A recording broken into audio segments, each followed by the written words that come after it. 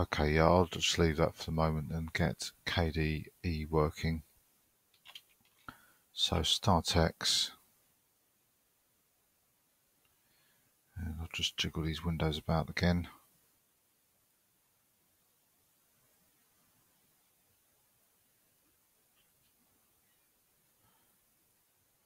Reverse video.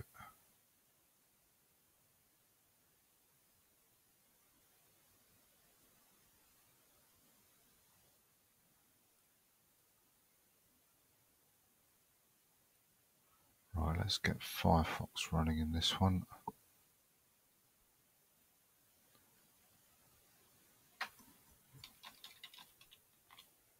Not that one.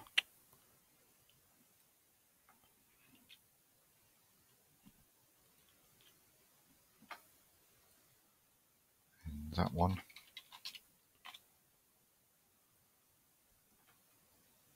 And then resize this again.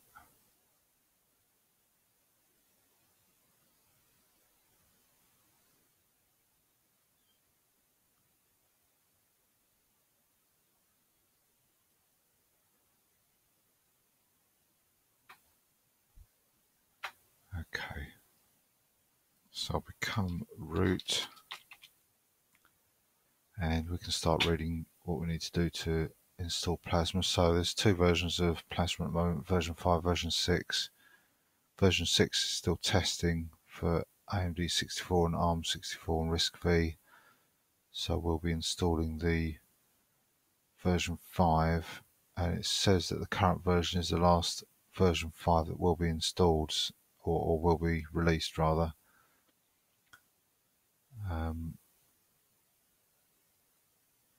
Yeah, as the last KDE Frameworks 5 based release remains unstable until the new generation desktop environment can be offered to most or all arches as an upgrade. So it does mean that version 6 will be made stable probably very soon. So to get Plasma installed, we just type this command in here. Let's do a -v. And straight away we've got some changes that need to be made to the package.use file. Let's just make this a little bit bigger.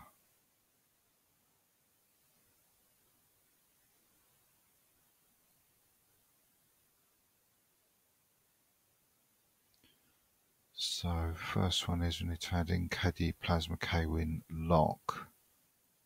And what I tend to do with these is do them one at a time in case it changes the results after the one that I do. So always do the first one first.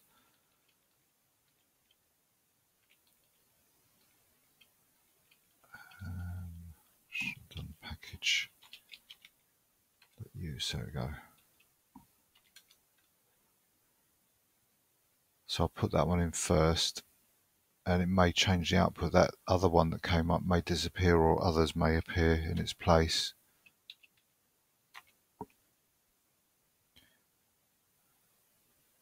In this case it hasn't, so but it's not a problem. So I'll just do no there, edit again, and what was that one called? App text.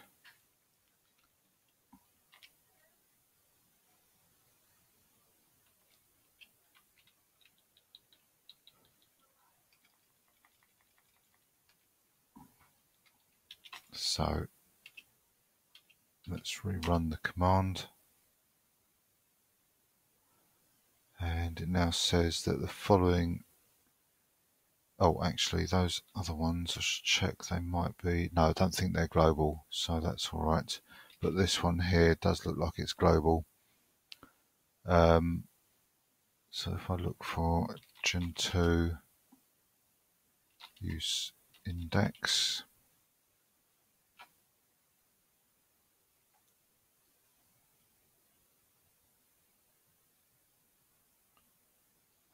ALSA, yeah, it was a global one, so it's saying if I've got udev specified, which it is, as you can see it's in red, then alsa must also be specified. So I need to now edit the portage make.conf and add in alsa to the list, which will be there, ALSA,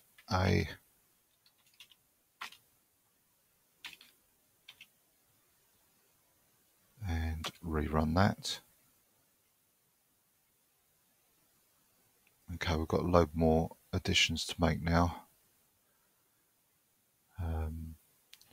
So next we've got Qt core needs ICU. Well, ICU again I know is a global, but let's check it. So there it is there. So I'm going to add that one in first. ICU. And it's a lot better. You retain much more control if you do one thing at a time rather than just lumping everything in, because there is a chance that you could cause other problems. Or, as I say, the way the system is at the moment, it may be causing other issues to appear that aren't really issues. They're just because something else hasn't been resolved first. So it is always better to take your time and do a little bit at a time. So that's that one. Let's rerun this, see what the next one is that comes up. So next it needs QML for kconfig. Now I don't think QML, though it appears for a lot of these Qt packages, I don't think it's a global one. So no, it's not. So let's start adding these in. And I'm pretty sure a lot of these don't have any relationship to others, so you could like put all the QMLs in all at once, but I will do add them in one at a time. So we want to edit the package.use this time because they're local use flags and it's KDE frameworks. KDE frameworks, so it belongs here.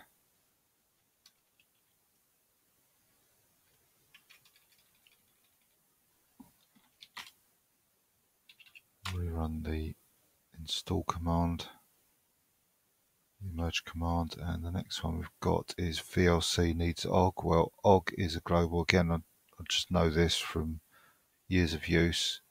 But if you're unsure, always check to see if it is a global variable first, because it's probably best that you add it in and let other packages take advantage of the function. So yes, OGG is a global variable, so that'll be going in make.conf.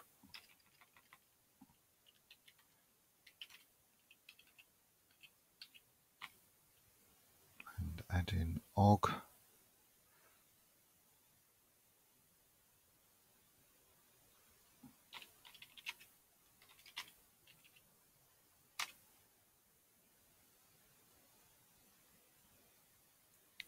So the next one is again KDE frameworks, and it wants a QML use flag. So back to the package.use. That was KDE. I didn't see which package that was. Kite models. So that will go after that.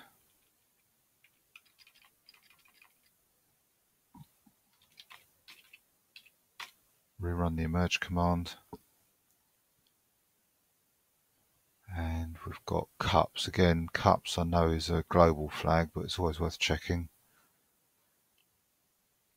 So, yep, there it is.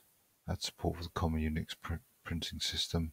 And if you have any reason that you don't want it installed globally, it's quite alright to install it as a local flag in package.use. Or if there's a particular package you don't want that flag for, use flag for, but you want it for everything else, then stick it in make.conf to make it global, and then in package.use just put in -cups or whatever, and the minus sign indicates you want it disabled for that package. So this is devqt qtprint, devqt qtprint, and this is, I can't remember what we're doing now. Cups, right? Okay, so it's the global one.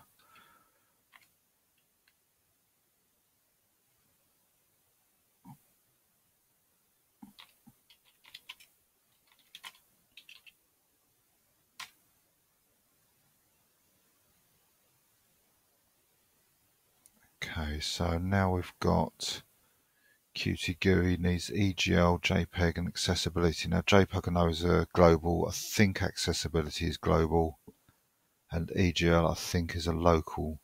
So let's check each one of them. EGL, well, let's start accessibility. Yeah, see that's a global flag. EGL,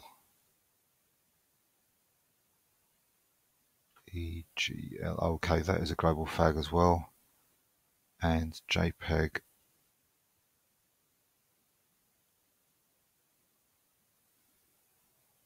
is a global flag as well. So let's add all three of them. I'll copy accessibility to make sure I don't misspell it. Likely case with 2 C's and 2 S's. So make.conf. So I need to add in EGL,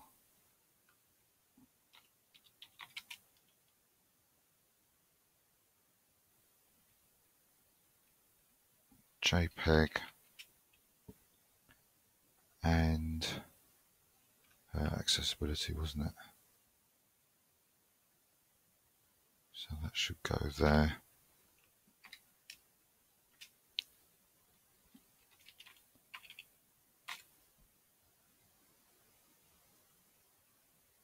Right, we're getting the list down now, so let's see what else we've got here.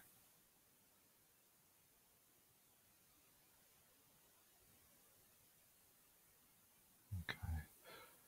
So next one we want is BRLTTY requires Python to be specified. Now Python is a global variable. And it's down there. So let's add that in.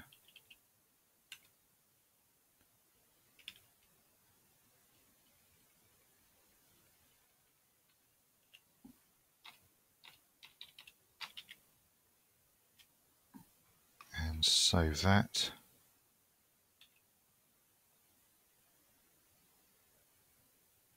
And retry.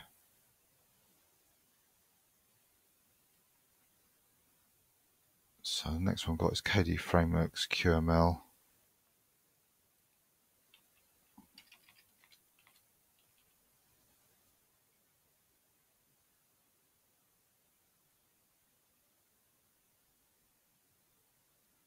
Sorry, this is the wrong one. It should be package.use.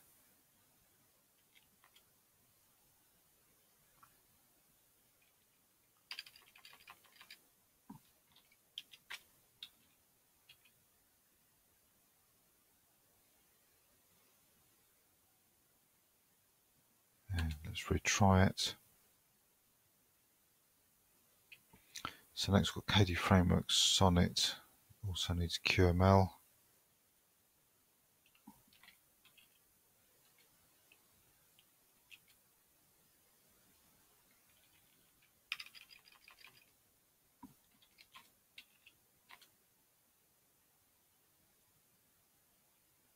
And hopefully this is the last one. Mesa needs Wayland's. Well, I think Wayland's a global variable. Let's check. Yep, there it is there. So I'll put that in and let anything else is using Wayland. Another thing about the global variables, if you put it in for one package, it tends to be a dependency link with other packages. So it means other packages require, for example, Wayland. So by putting globally, you are satisfying anything like that where there's a chain of dependencies requiring the same use flag. So we want make.conf. And we want to stick in Wayland.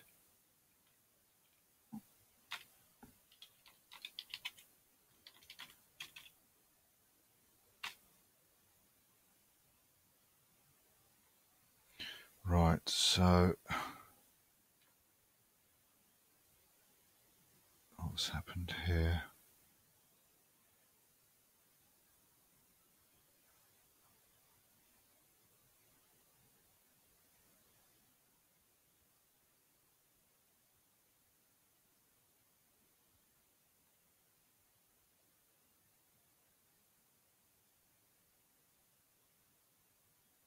Looks like it's trying to merge several different versions of Qt components.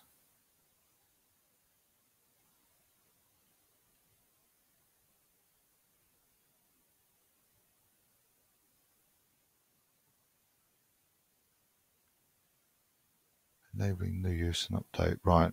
Okay, so yeah, what the problem is, because we've made all these changes, the system's now got flags against it, but they haven't been resolved because the system needs updating. So what we need to do is to do that update first and then retry this. Right, I've got American keyboard in here, which is a bit unfortunate at the moment, but so if we do this change update, yeah, you can see there's loads coming in now because we've made lots of global changes. Mainly it's Python, but there's the odd one there. There's an ICU, a Wayland, another ICU. So they're all being rebuilt, and some other packages are being brought in, for example, cups. You see Firefox is going to be rebuilt for Wayland, Vim's going to be rebuilt for Wayland, and so on. So we'll do the updates first, and then come back and retry the KDE emerge command, and I'm pretty certain it will work without any of those errors, because the packages, there won't be any conflicts because the packages that are existing will have those capabilities. Okay, so those have been updated. We've got another news item, some messages there as well. So let's just check these. Okay, so we've set VA API, but it says since video card hasn't got certain entries, it actually ignores that use flag. This is just for Mesa though, so that's not a problem.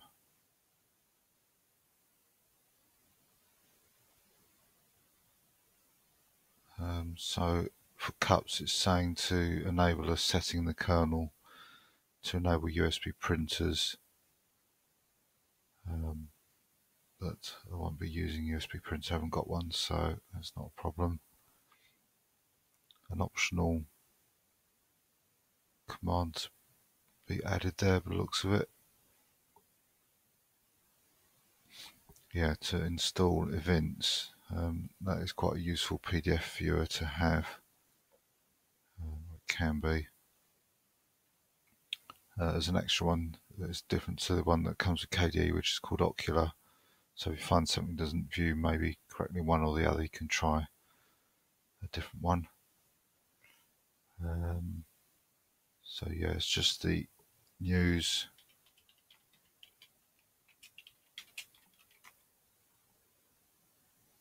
Okay, it's just about a change again, which is what most of these news items are. So I'll just read that to get rid of it.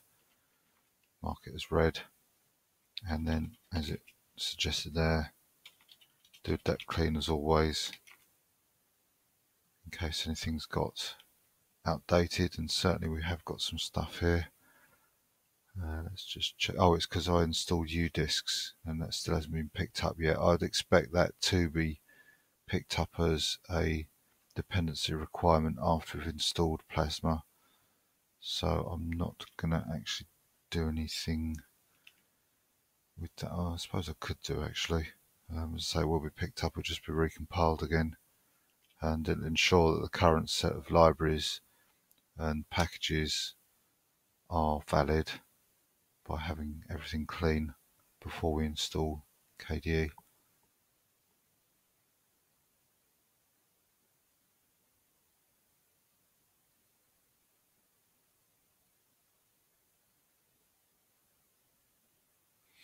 Okay, so now let's recall the command to emerge Plasma, and we've got one issue now.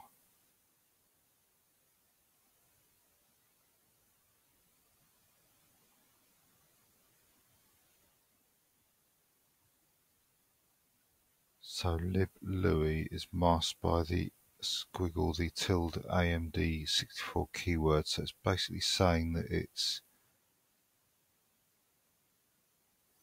an unstable package, the version it wants to bring in by the looks of it.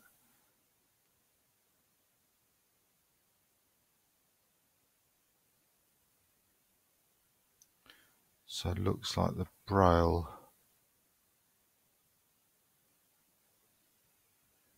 required by Orca, required by Meta. So let's do an eQuery use for Orca.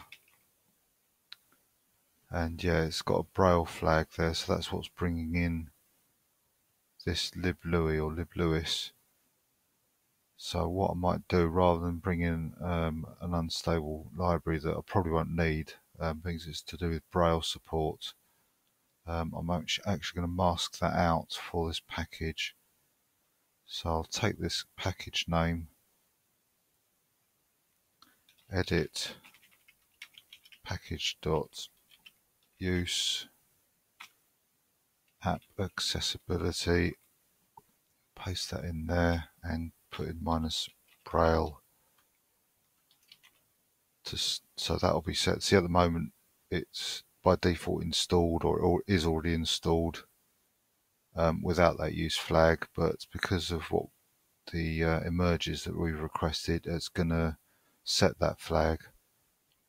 But because I've now just changed package.use to force it disabled, to hard disable it, it should mean that, well, in fact, if I do that eQuery again, you'll see it's not being brought in. So I'm hoping that will mean that liblouis or liblewis won't be brought in or won't be required. And certainly there it is. It's been everything's been resolved now. So you can see this is going to be quite a big build. There's 300 packages. One's actually going to be downgraded for some reason. It's obviously because some other package hasn't been brought up to date to work with that package. It's going to be downgraded, and there's 2 gigabytes of data that are required to be downloaded. But as you might have noticed, the downloads happen in the background while building is taking place, so it's not like you have to wait for all the downloads to occur.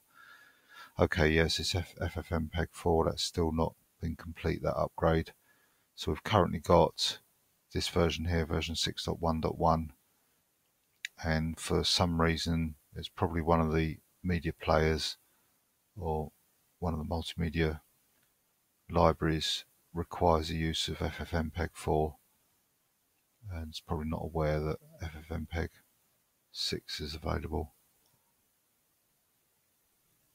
There's a spelling package there that's making use of the EN setting. We put in L10N, and as you can see there's no EN_GB, so that's why it's useful to have a backup language.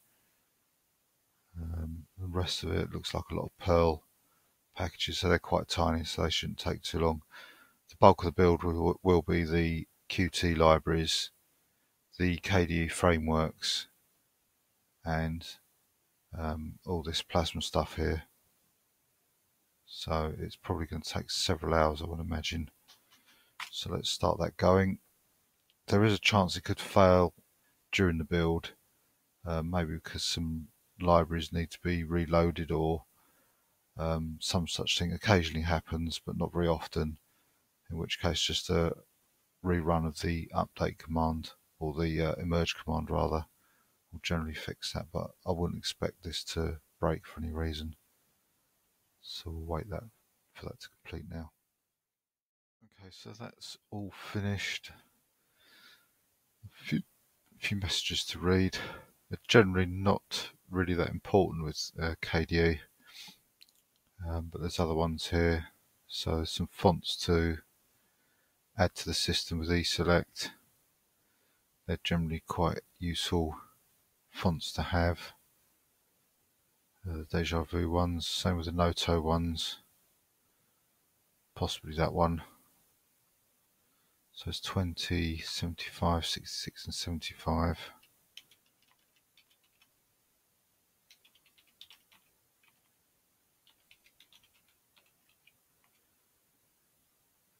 So if I enable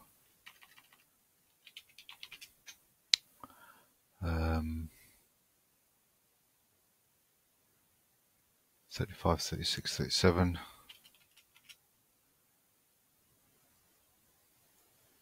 The Noto 44, 45, 46. And this one here is 75, so it's number 50. So that's done.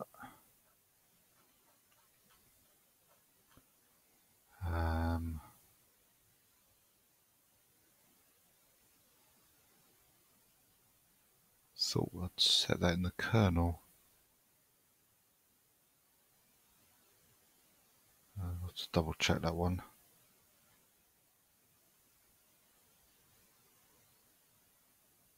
Switcheroo.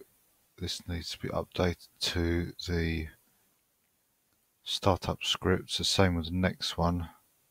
So I'll paste that in.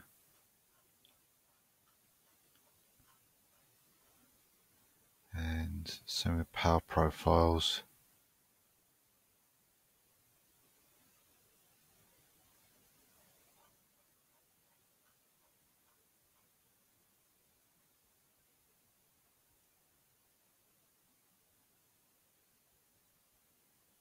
So there's an extra package to do with Microsoft Excel file indexing. LM sensors, that can be quite useful to do. There's a wiki page about adding that in to get information about the hardware on the system. Like I said, a lot of these KDE ones are just informational or extra packages to install for extra functionality, so you'll have to decide yourself if you're doing this, if you want that functionality or not. Tend not to install a lot of it, but some of it can be useful. It's just eSelect newsread to look at. So one's Pipewire, again these are changes, and Y plumber. So as before, I'm just going to read these because they're not particularly interesting on a new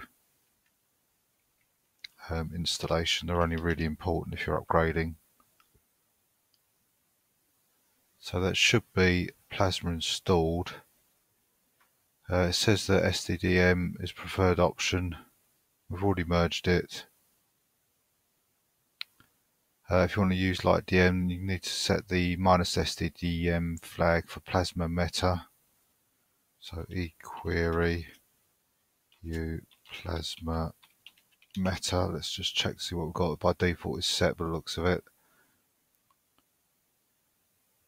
If you want to start the KDE manually, so no display manager, you haven't installed SDDM or LightDM or any of the others, then this is how you would start Plasma.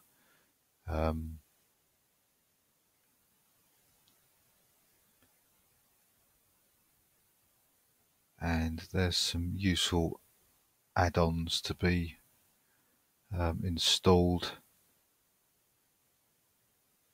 So what I'm going to do, I think, is come out of this, do Control Q, save that, and log out of this and this one, and reboot and see if I get the option to start KDE in the login, and also if it actually works.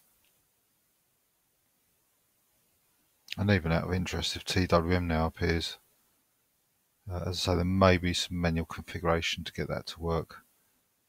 As you see, it's not important because we can start it manually.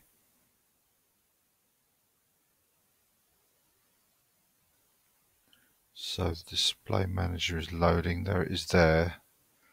Let's see what sessions we've got. So yeah, we've got Plasma there and Wayland. Let's try the X11. And there's Plasma loading.